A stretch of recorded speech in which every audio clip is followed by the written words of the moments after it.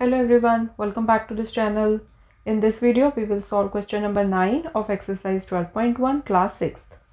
Find the side of an equilateral triangle if the perimeter is first part में 45 centimetre.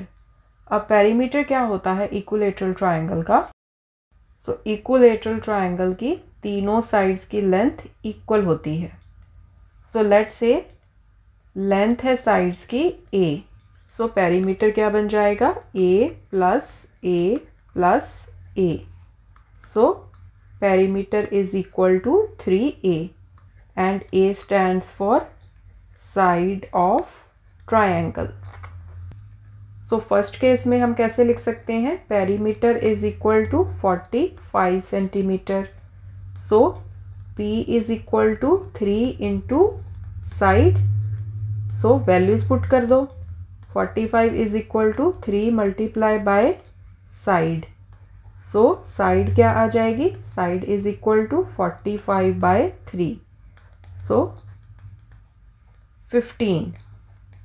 So side of triangle is equal to 15. Unit of measurement क्या लगेगी?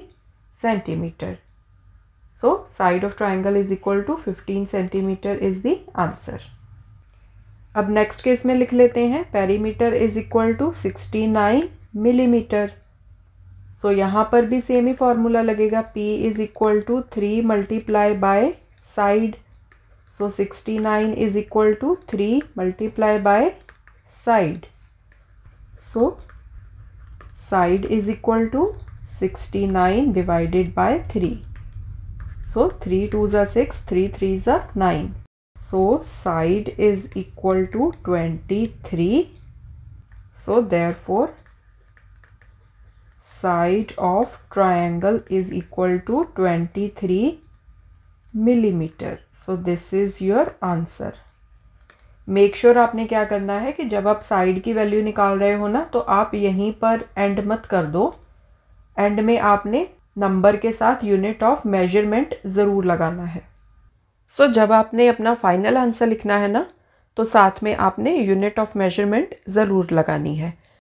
सो इस case में millimetre आएगा, इस case में centimetre आएगा. अब यहाँ पर पेरीमीटर गिवन है 117 centimetre.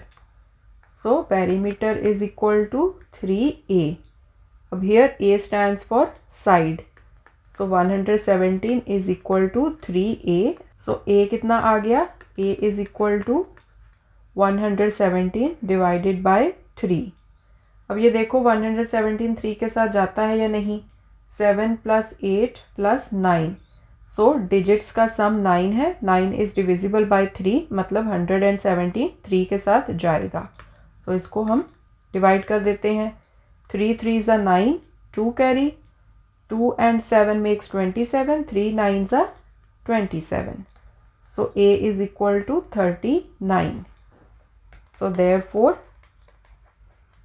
side of triangle is equal to 39. साथ में unit of measurement क्या लगेगी? Centimeter.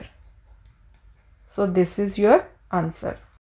Thanks for watching this video. See you next time. Take care. Bye.